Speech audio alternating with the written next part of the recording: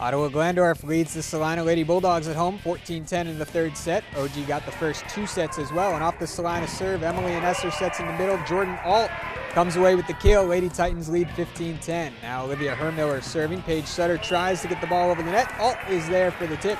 Titans point again. Sutter. Now the back set to Alyssa Hoyne. Her swing is blocked by Kylie White. Give the point to the home team. And then off the serve, Logan Boyle sets up Sutter. She gets the tip.